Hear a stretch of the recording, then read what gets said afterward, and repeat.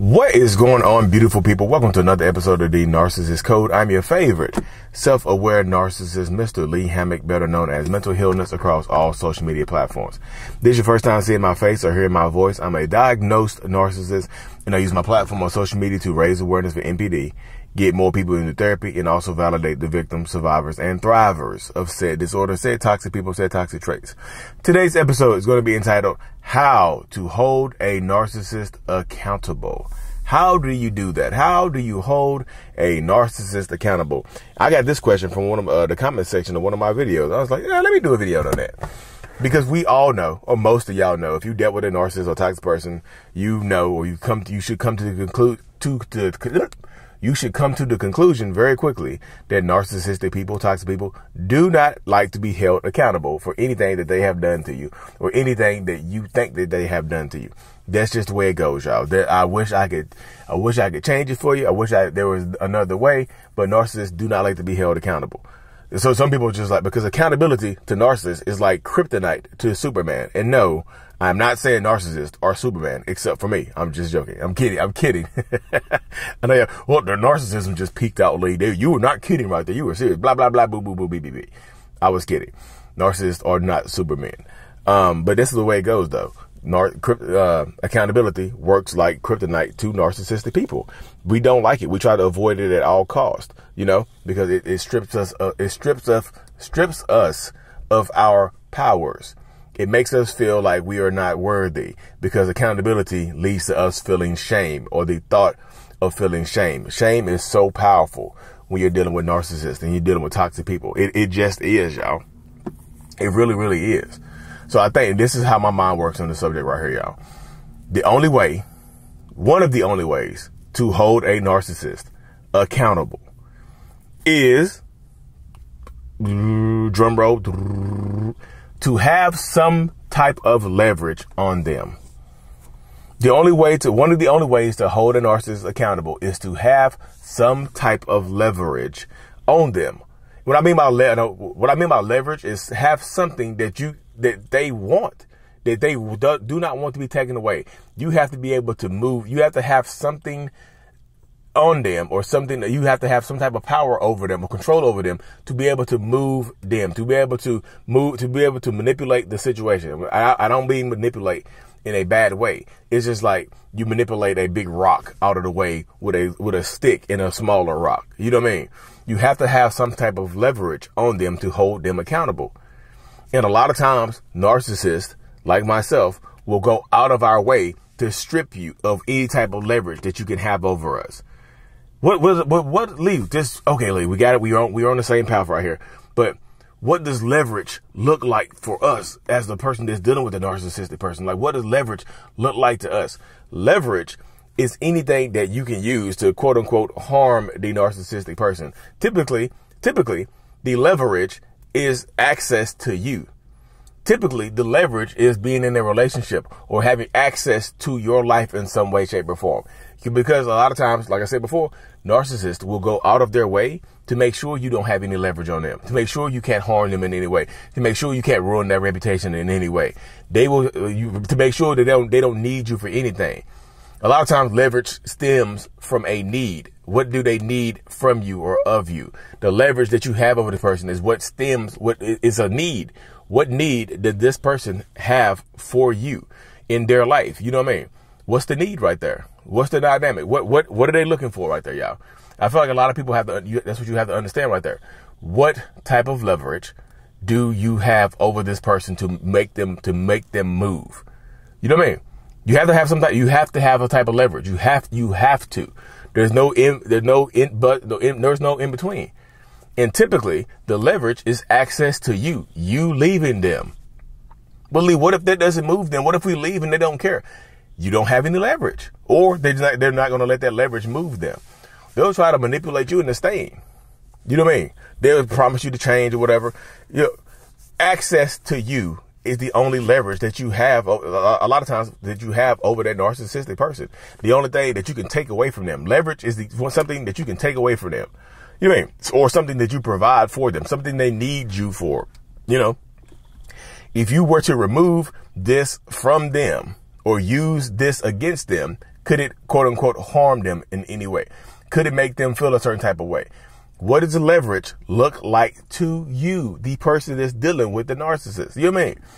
Typically, why did your wife get you to change, Lee?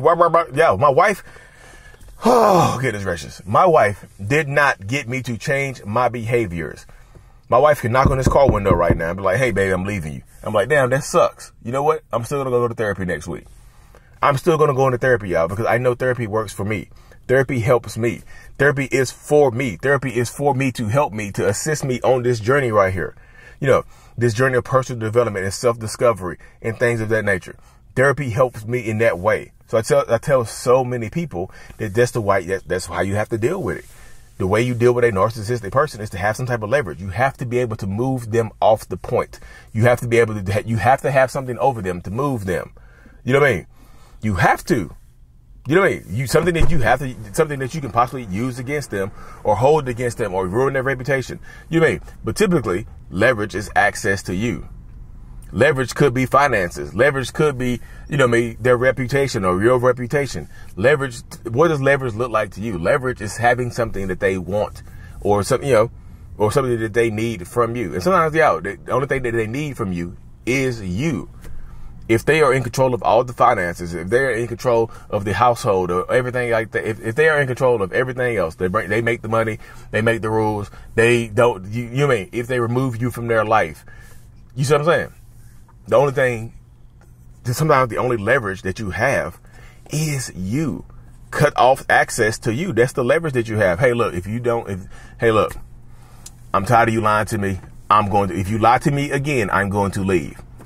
And then you have to, don't just threaten to use that leverage. You have to use it. The threat of the leverage, cool. The threat of you applying and using the leverage, cool. But you have to be willing to use said leverage, because if you don't use it, if you don't use it, you're not going to get any changes from them. And sometimes, most times, they're not going to care, y'all. Like sometimes if you try to leave them, they're going to pretend like they don't care, or they're actually going to try to move on to somebody else. So you might not actually have the leverage over them. So you have to figure out, what does leverage look like to you in this relationship? What does leverage look like to you in this dynamic? What does leverage look like and feel like? What does leverage mean to you? Because the only time you can move a big ass rock like a narcissist is to apply some type of leverage. You have to have some type of mechanism to get them to move.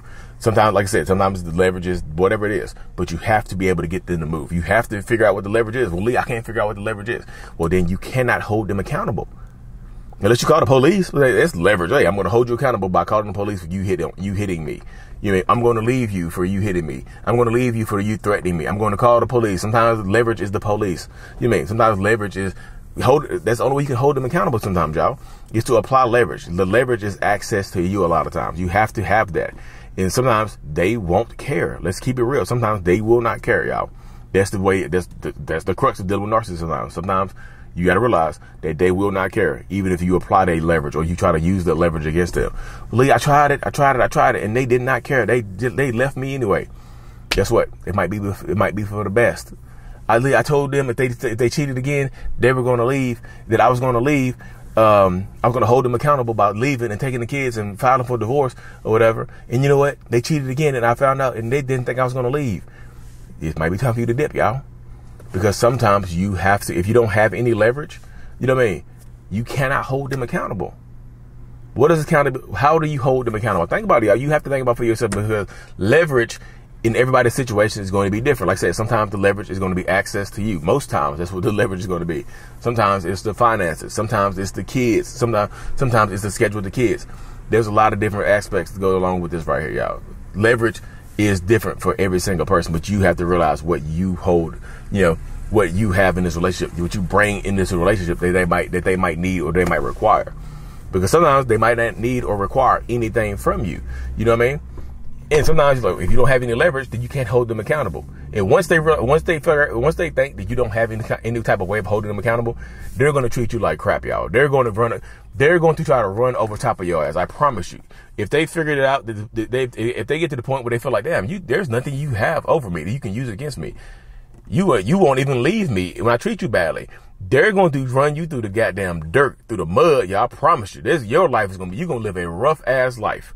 I promise you, because if they realize that you can't, once they realize that you can't control them or you don't have any leverage over them, ooh, buckle your goddamn safety. Look, I'm sitting in my car right now. Take your seatbelt, wrap it across your shoulder, and then look, buckle it up, and then reach over to the other side, reach over to the passenger side, buckle that seatbelt up too over you. You in for a bumpy ass ride, because they're going to treat you like, like something is wrong with you, y'all. I promise you that it goes a long way.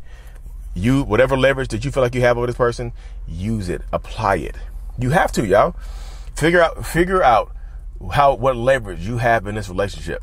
Think about it. Like, if I remove myself from this relationship, if I remove the finances, if I remove this, could I hold them accountable while removing something? It has to be something that you can remove or use to move them. You see what I'm saying?